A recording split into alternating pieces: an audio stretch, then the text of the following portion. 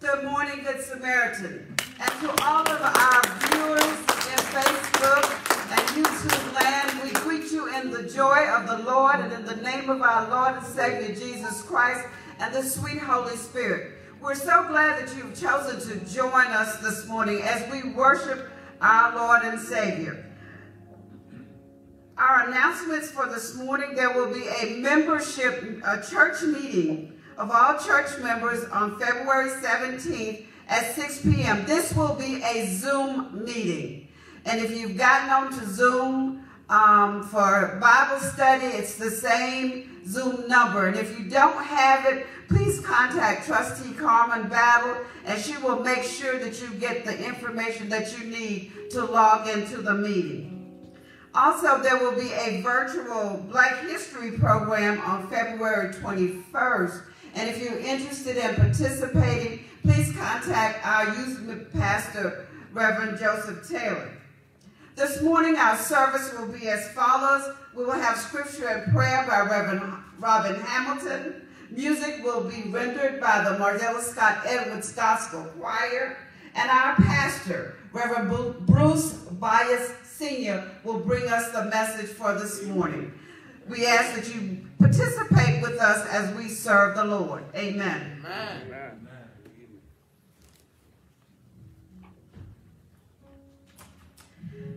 Good morning, Good Samaritans. Good morning. I'll be coming from 1 John, the 4th chapter, starting at the 7th verse, and I'll read on down to the 15th verse.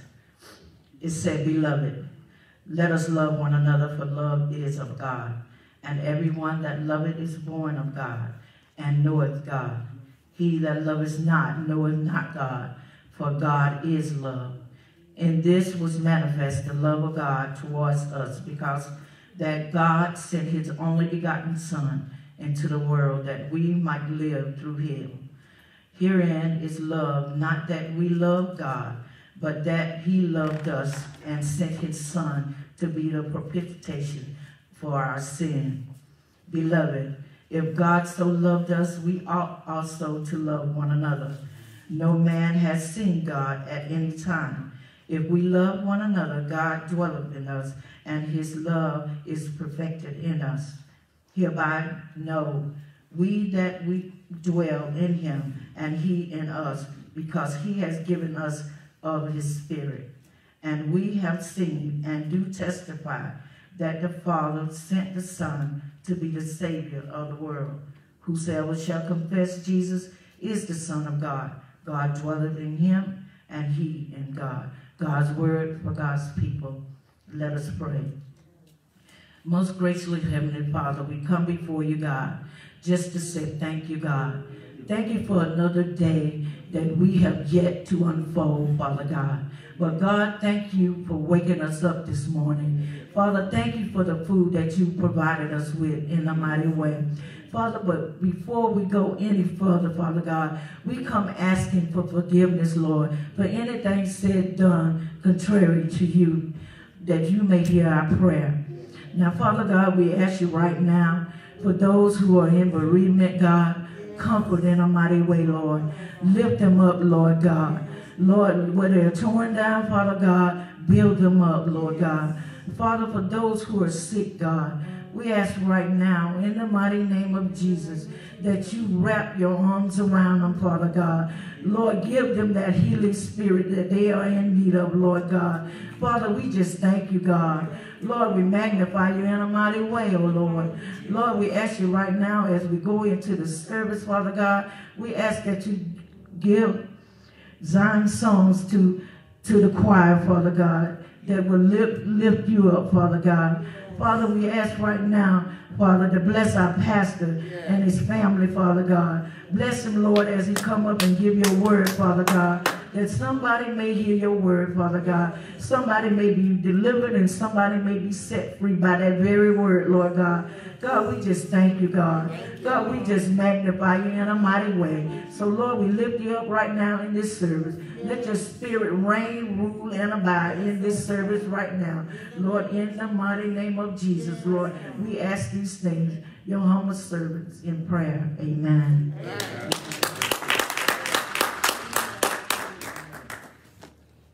Amen.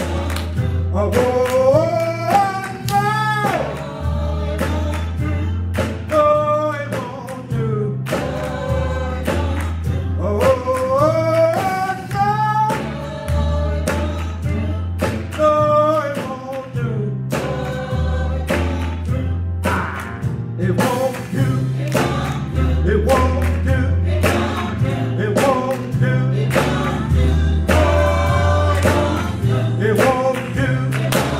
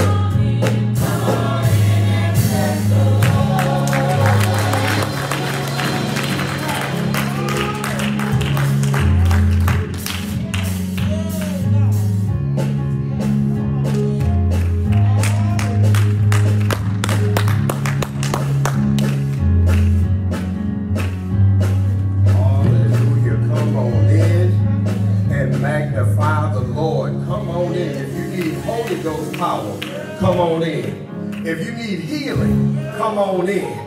If you need a breakthrough, come on somebody, come on in. I was glad when they said unto me, come on in to the house of the Lord. Let us exalt his name together. Hallelujah. What a mighty God we serve, amen. I don't know about you, but I am excited, amen, to be a child of the Most High God, amen. God is wonderfully awesome, amen, and he is awesomely wonderful, amen. And we greet you in none other than that matchless and wonderful name of our Lord and Savior, Jesus Christ, amen, who is the head, I pray, of our lives, amen. Hallelujah. First giving honor to God, who is the head of my life, amen, to our Lord and Savior, Jesus Christ, who hung, bled, and died on Calvary, amen, to the Holy Ghost, our comforter, teacher, and guide, amen. We greet you with a holy kiss, amen. Hallelujah. We want to acknowledge this wonderful and outstanding choir, amen, for, amen, rendering the works, amen, using their gifts to glorify God and set an atmosphere in his house, amen. We certainly want to acknowledge our musicians, amen, who are so, amen, studious, amen, as they continue to play, amen, the songs of Zion, amen. And we want to recognize our media ministry, amen, who allows us to live stream and to make sure that the voices are heard as they go outside of this building, amen. We want to acknowledge, amen, our deacons, our deaconesses, amen, our trustees, amen, and our ushers, and all of the wonderful ministries that make up the family, our family here at the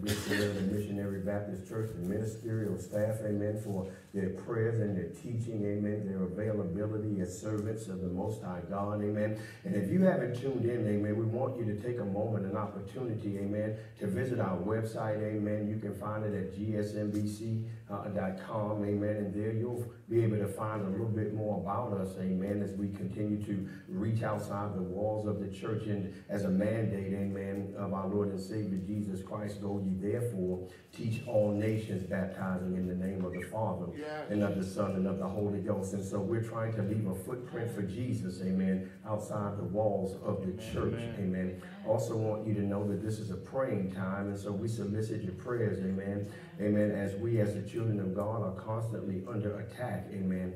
We want to acknowledge, amen, First Lady Bias, amen, God bless you, amen. You know I love you, girl, amen. Amen, ain't God all right, amen, all right. Hallelujah, hallelujah, hallelujah, amen. And so we do thank God for the privilege and opportunity set before us today that we might share with you the word of God. Amen. I pray I haven't left anyone out. We also want to acknowledge our church mother, Mother Annie. May God, amen, and pray her strength in Christ Jesus, as all our seniors, amen, and those who are sick and bereaved, praying for healing, blessing, and deliverance, amen. Hallelujah. If you have your Bibles, amen, we would that you turn to the book of 1 Peter and find the 4th chapter. 1 Peter, the 4th chapter. We'll be reading today from the King James Version of the Bible, amen, and we pray, hallelujah, amen, that you have your Bibles with you, amen, hallelujah. Hallelujah. 1 Peter chapter 4, amen, and we would that you rest on verse number 12. 1 Peter chapter 4, verse 12. We do solicit your prayers, amen. Hallelujah. For those that can stand, amen, we would that you stand. If you need to remain seating, by all means, please do so, amen. 1 Peter chapter 4, amen, beginning at verse 12. These are the words in which you'll find, "Beloved, think it not strange concerning the fiery trial, which is to try you, as though some strange thing happened unto you. But rejoice inasmuch as ye are partakers of Christ's sufferings, that, when his glory shall be revealed, ye may be glad also with exceeding joy. If ye be reproached for the name of Christ, happy are ye, for the Spirit of glory and of God resteth upon you. On their part he is evil spoken of, but on your part he is glorified. But let none of you suffer as a murderer, or as a thief, or as an evildoer, or as a busybody in other men's matters. Yet if any man suffer as a Christian, let him not be ashamed, but let him glorify God on this behalf. For the time is come that judgment must begin at the house of God. And if it began with us first, amen, what shall be the end to them that obey not the gospel of God? And if the righteous scarcely be saved, where shall the ungodly and the sinner appear?" Our last verse. "Wherefore let them that suffer according to the will of God commit the keeping of their souls to him in doing well." Amen. "As unto a faithful Creator." Amen. Let us go before the Lord in prayer. Father, in the name of Jesus, how we thank you for being our Creator, our Redeemer, and our Savior. Father, you keep making a way out of no way. And the least we can keep doing is saying thank you. We thank you, Father, for this morning's rising up and last night's laying down. We thank you, Father, for your hand being upon our lives and allowing us to see yet another day. As we come into this day, God, we acknowledge you, knowing, oh God, that we can do nothing without you. But with God, all things are possible. And so, Father, now as your child, I ask that you dip me down in the storehouse of knowledge, that you would anoint these lips of clay, that I might preach your word and preach it with power, clarity, simplicity, and accuracy, by the power of your Holy Spirit. I likewise pray, oh God, as a result of your anointing and the preaching of your word in submission and obedience to you, that you would touch the ears, the eyes, the heart, and the minds of your people, that they might be enlightened, edified, and empowered to do thy most holy will. Now, Father, I pray, have your way. Show up and show out. Yes, Lord. Do that which only you can. Yes, Lord. Yes, Set Lord. our hearts on fire, that our minds and our bodies would follow in righteousness to do your will. And in the midst of all you do, yes, oh Heavenly Father, we'll be ever so careful, ever so humble, to give you all the glory, all the honor, and all the praise. For it is in the matchless and wonderful name of Jesus we do pray. And the people of God said amen. Amen. Amen. And amen. Thank you, God. Thank you, God. We thank you. For the next few moments that is ours to spend together in this house, I want to talk from the thought, why must the church go through? Why must the church go through? Come on now. As I say these words and ponder them in my heart, it lets me know that we're in a time of chaos and confusion, a time wherein the children of God are under attack. You need to understand that in this attack, it doesn't come as a frontal assault, but the Bible tells us that the thief cometh not but to steal, kill, and to destroy. Oftentimes disguising himself as an angel of light. And if the devil disguises himself as an angel of light, what about his ministers? I say that to say this, brothers and sisters, that controversy and trials will come in your life. As a child of God, if you're walking in righteousness, you need to remember the words of Jesus. They hate you because they first hated him. I'm trying to help somebody. I say that, brothers and sisters, because at the time of this writing, Peter wants to warn the church that they are in a time called persecution. They're being persecuted from on the outside. Wolves have tried to creep in, amen, among the sheep of God, amen, and masquerade themselves. And when in reality all they're doing is trying to penetrate, gain information, find a foothold so they can assault you. I'm trying to help somebody. You see, you need to know as a child of God that there are wolves that have climbed into the sheepfold. Some that have come to do nothing but spread trouble. When Peter writes this epistle, he is writing to warn the church of such persecution that is yet to come. And brothers and sisters, I think it's an appropriate text because right now, today, the church is under persecution. All you got to do is mention the name of Jesus, and the first thing they do is tell you there should be a separation of church. Come on, somebody, and state. Isn't it funny that they want what God put together separated? You see, if there was no God, there would be no state. I'm trying to help somebody. But they're in a location. The emperor is now Nero. Nero is the emperor, and Nero wants to rebuild the city. He comes into this historic place where all their monuments, all their statues and idols of their false gods are. Y'all ain't gonna help me. And he wants to rebuild it, but they're enamored by the city. They're proud of the statues. Oh God, don't that just sound like us? Amen. Wasn't it just not that long ago when we were trying to tear statues down, burn, take certain types of flag? Y'all ain't gonna help me in here. And all kinds of folks started raising hell. It's history. Well, it's the wrong kind of history. Nero wanted to rebuild Rome, but he couldn't rebuild Rome because Rome had already been built. And so Nero decided that by night he would have some folk go out and tear down the city. And when they woke up in the morning, come on somebody, and they saw their beloved Rome was no longer what it was, they got angry. Rather than Nero being a man, I wish y'all help me in here, he stood up as a coward. And the first person he rolled under the bus was the Christians.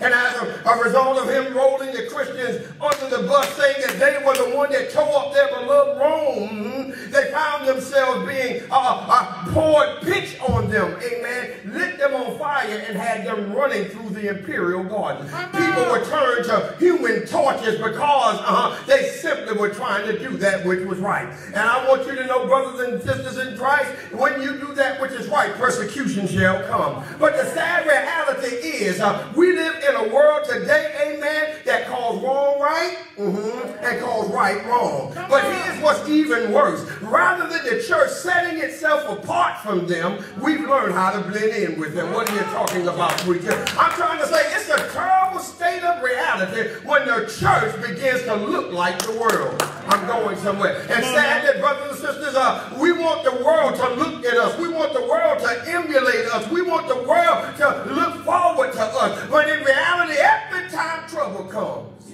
rather than standing on the promises of God, we do like they do when we turn to man. Let me peep this out for a moment. Just a couple of weeks ago, we had one of the biggest elections there was.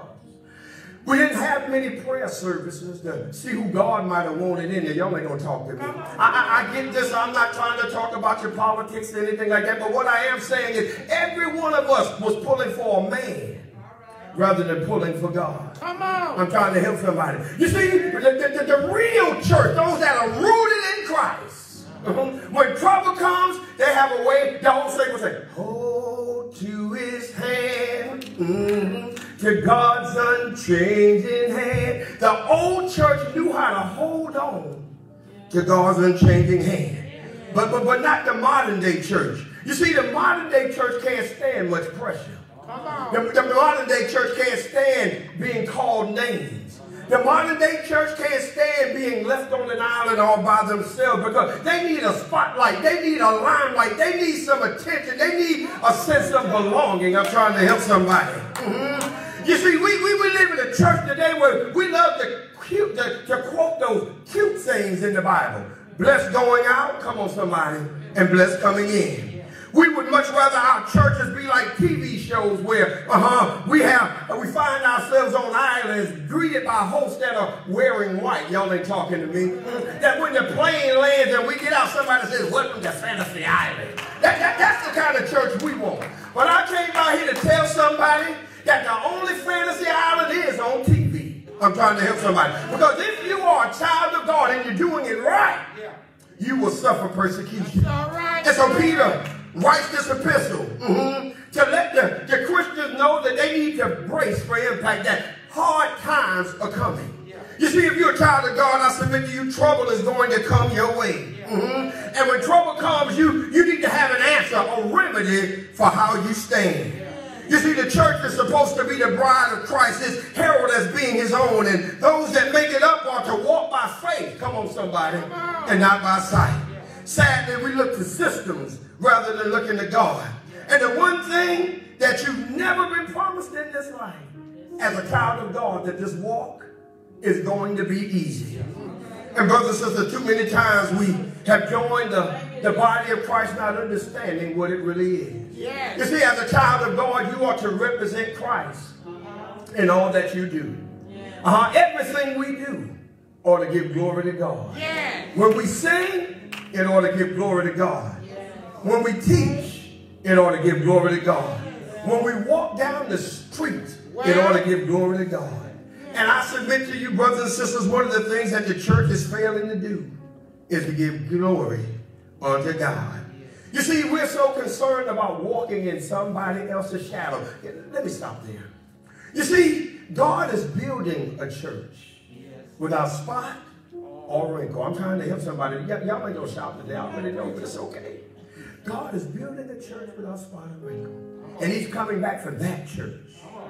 He's coming back for that church. And don't you get it twisted. Not every church is going to be qualified. And brothers and sisters, as God is building his church, we've got to lay aside this thing, this foolishness called pride, whereby we come into the house of God talking about what I want and I will and my thing is and us ought to do this, rather than consulting God. I'm going somewhere.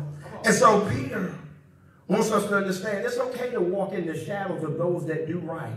After all, the Bible says unto us, he that dwells, come on somebody, in the secret place of the Most High, here it is, shall abide under the what? Under the shadow of the Almighty. We ought not be concerned about where we walk, so long as we're walking with God and God gets glory. So why, brother preacher, must the church go through? And I'm glad you asked.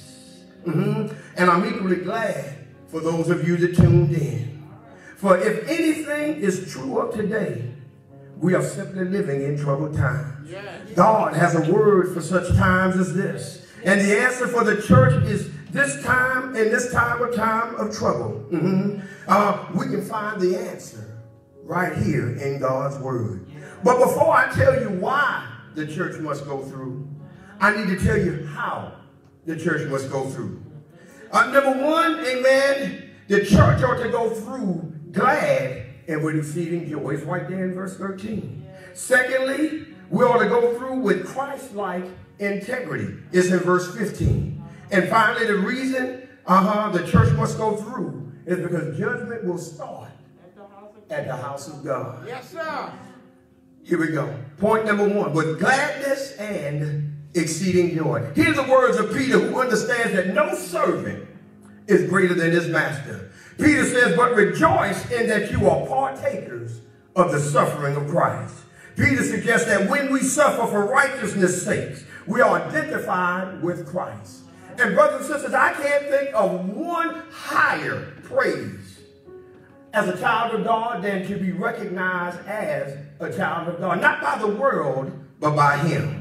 What Peter wants us to know is that when the light of Christ shines in our life, you'll be hated by the world, and thus that's a sign that you're doing it right.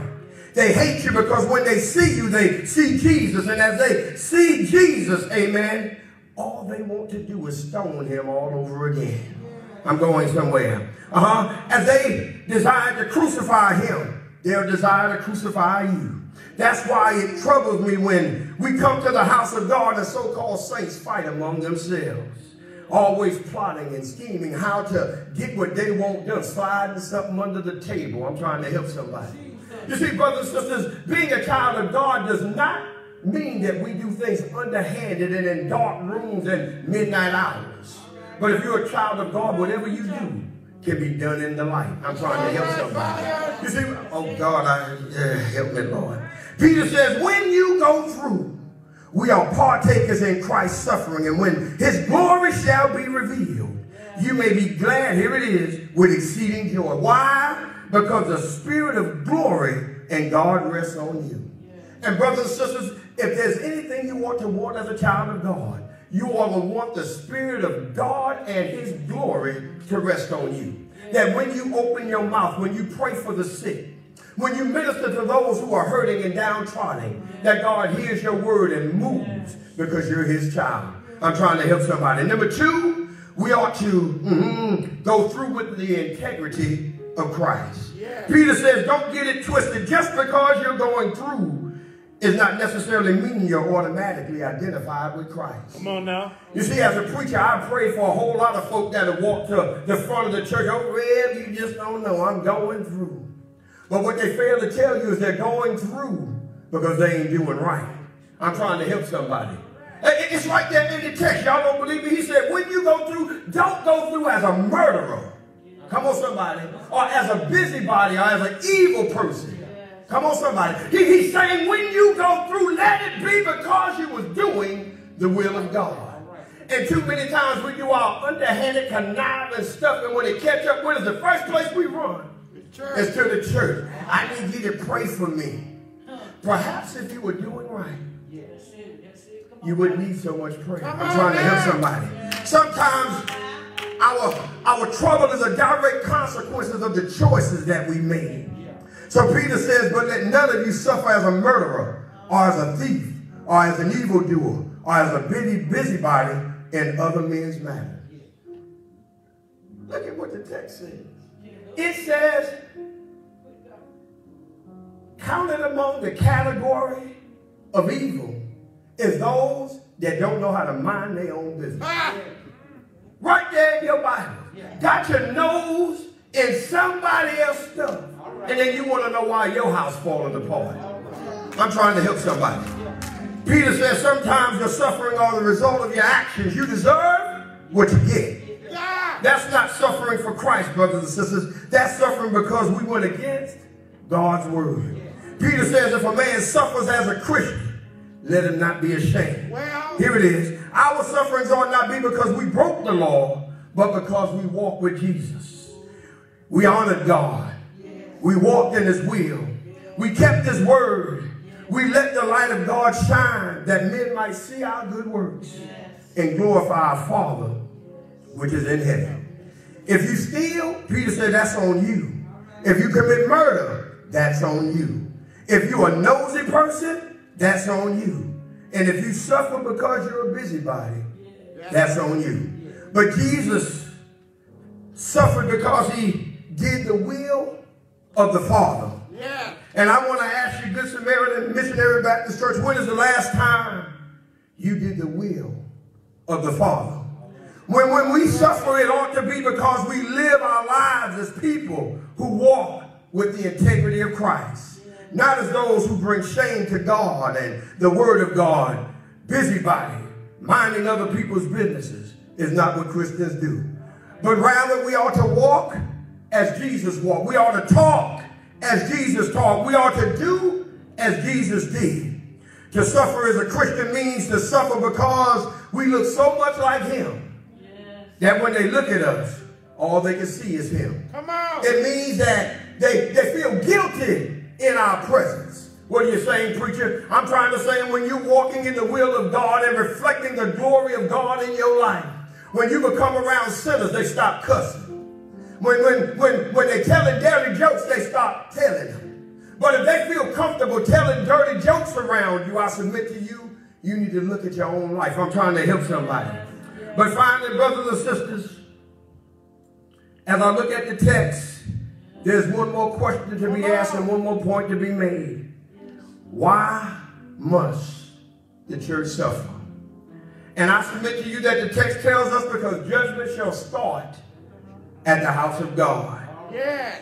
Lest we forget that we have an adversary running around as a roaring lion, seeking whom he may devour. He is an accuser of the brethren. One that points his finger at us and looks up towards heaven and says, God, they're committing the same sins I'm committing.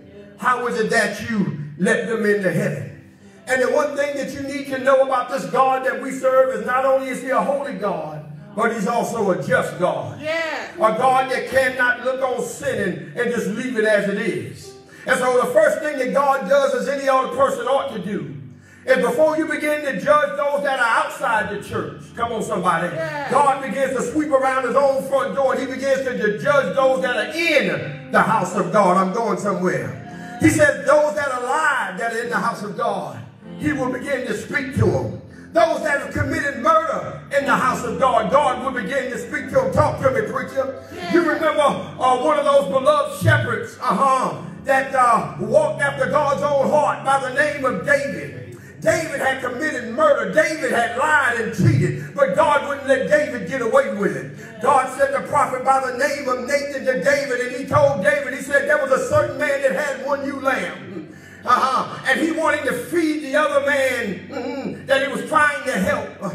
The Bible says that rather than him feeding from the pasture of his abundance, he went to the field of the man that had one ewe lamb, and he killed his ewe lamb and fed the man. And David, hearing it, said, this man surely deserves to die. I'm going somewhere. And David had the courage and the unmitigated gall to look him in the eye as a servant of God. And he said, David, you the man. In other words, when we as children of God sin, God loves us so much that he chases us. He gives us the chance to get it right, that we might be brought back by him into the sheepfold, that there can be no charge hurled against us. I'm going somewhere. And because God is just God, starts to sweep around his own front door. You see, brothers and sisters, I submit to you that the reason the church must go through is because the church must be separated from the world. Because the one thing that the world does not have and the church ought to always have is a thing called faith. And there's nothing like trouble to determine how much faith you have. I'm trying to help somebody. You see, when trouble comes, it's just like roaches. You turn on the light and everybody begins to stir it. But those that have the faith of God will stand still, come on somebody, and see what the end's going to be. They'll know how to hold on to God's unchanging hand because they learn to trust in the Lord with all their heart and lean not to their own understanding. They recognize that trouble may come on every side, that the walls of life may close in every now and then, that controversy may rise, but I'm going to hold on and I'm going to trust in God. Though he's slain, come on somebody, yet will I trust him. I'm going somewhere. But what makes you a child of God is not your title, not your position, not how many days you came into the church, not what your function is in the church. What makes you a child of God is your faith. And God knows that we need trouble to prove our faith. The Bible says that if you faint in the day of adversity, little is your strength. I'm trying to help somebody. You see, when trouble comes, you're going to either run to God or you're going to run to the world. I'm trying to help somebody. And one thing that I found out that I want more than anything else is I want to be a pastor, I want to be a member, I want to be a servant among the saints of God that don't mind serving God. I want to come to the house of faith. I want prayer lifted up. I want to be around them that have like-minded faith, that know how to call on the name of Jesus. That in times of trouble, in times of gloom and despair, we can stand up and testify, for God I live, come on somebody, and for God I die. The church is to be a light. It's to give off illumination, to give revelation and insight of what it looks like to be used by and to be guided by God. When trouble comes, rather than doing it man's way, we like Jesus can get in the boat, and when the winds of controversy begin to blow, we can still have peace in our lives. We can still bless God at all times, and his praises shall continually be in our mouth. still praise his name. We can still come to church. I can't tell you how many times folks have told me the reason I'm not coming to church is because I'm going through. But I submit to you, that's all the more reason you ought to go through. David said, if I could just get into his presence. I wish I had a witness in here. He said, there's joy in the Lord's house. There's peace in the Lord's house. There's deliverance in the Lord's house. Here it is, brothers and sisters. I'm reminded of a young man that went by the name of Joseph. You know Joseph. Joseph was envied by his brothers. He began to share what his many blessings was, and Joseph had done no wrong. But because Joseph was a child of God, the first thing they did was they threw Joseph in a pit. They left Joseph laying there for dead. And to make bad matters worse, here come another group that grabs Joseph out of the pit, takes him to a far country, delivers him to a man by the name of Potiphar. There he's relegated to working in Potiphar's house. He's a child of God, but he's got trouble on every hand. And then it still gets worse. Every time he gets a promotion, it seems like he gets knocked back down. He takes one step forward, and it seems like he takes 2 steps back. I'm trying to help somebody. But Joseph, and Joseph doesn't say a mumbling word. It goes from bad to worse. He goes from serving Potiphar to now being locked up in prison. But I submit to you, the Bible says, but the Lord was with Joseph. And I don't know about you, but I've got to know, I've got to have in my day of trouble. I need to know that I've got a God that still sits high, but is willing to look low. A God that will meet me in the midst of my despair and my turmoil. Joseph then gets a chance to be confronted by his brothers. Y'all ain't gonna pray for me. And rather than telling them off, Joseph said, you meant it for evil, but God meant it for good. The only time you can say that is when God has been on your side, when you've been rooted and grounded in him, when you put your hope and trust in him, when you know that God is yet able to bring you out. But can I go further? Let us look no further than our Savior. We're told in the Baptist church he came down through 142 generations. He was wounded for our transgressions, bruised for our iniquities, and the chastisement of our peace was upon him. I wish I had a witness in here. The Bible said, though he made of himself no repetition, he took on the form of a servant and was made in the likeness of men. He was despised of men and rejected, a man of sorrows and acquainted with grief. We hid ourselves from the faces from him. He was despised and we esteemed him not. Surely he was born our griefs and carried our sorrows. Yet we esteemed him smitten and stricken of God and afflicted.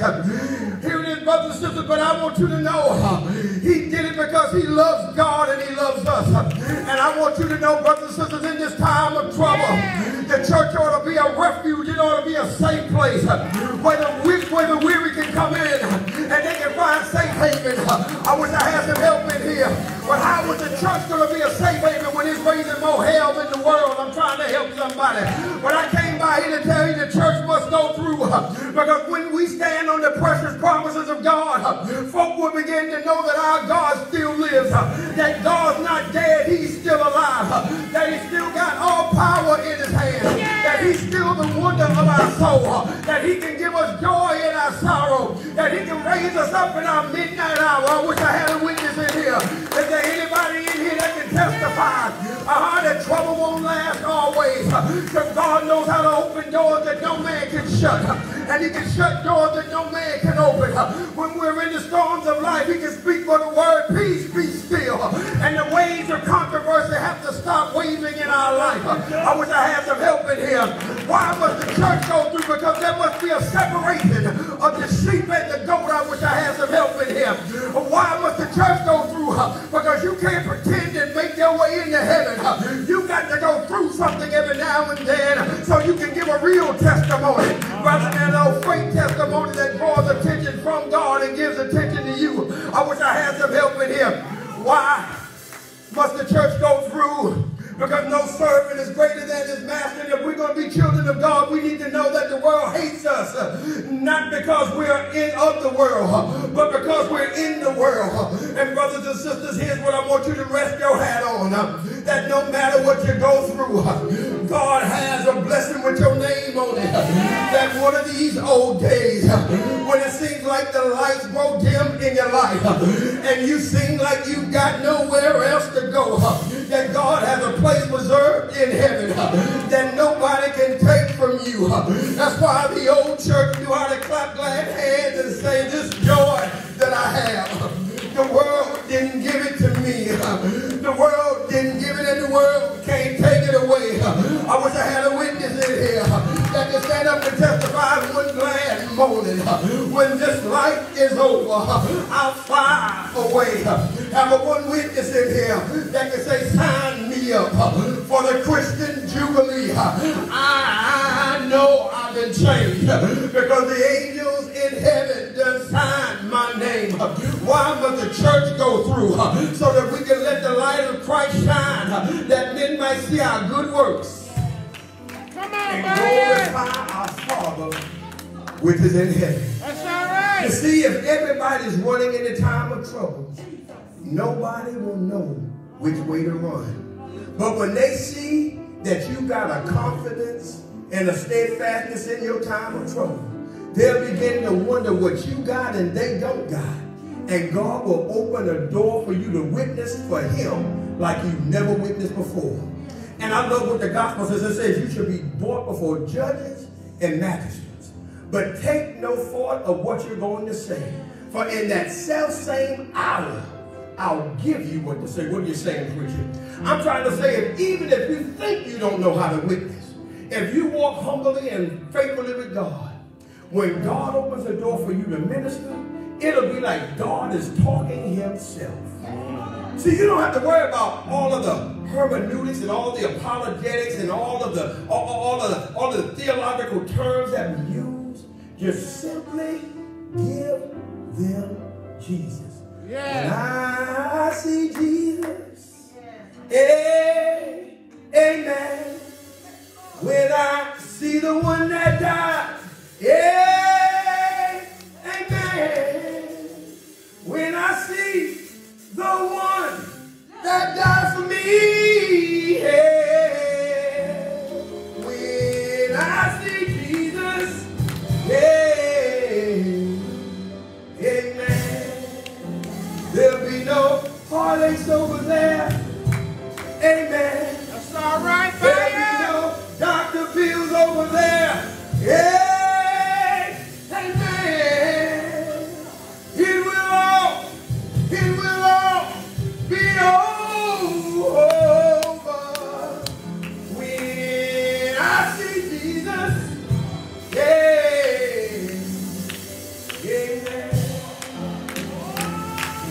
That's all right. You be able to look your neighbor in the eye that no matter what you're going through, you can tell them this too shall pass. That God's got a blessing with your name on it, and I got a feeling that everything is going to be all right. Everybody standing, everybody standing. Everybody standing, everybody standing. The doors of the church are open. Maybe there's one who, after hearing the word of God, has been convicted in their heart. Their walk with God has not been what it should be. That as children of God, we don't murmur and complain when we go through. We just draw closer to him. Yeah. For he said, I'll draw nigh to you.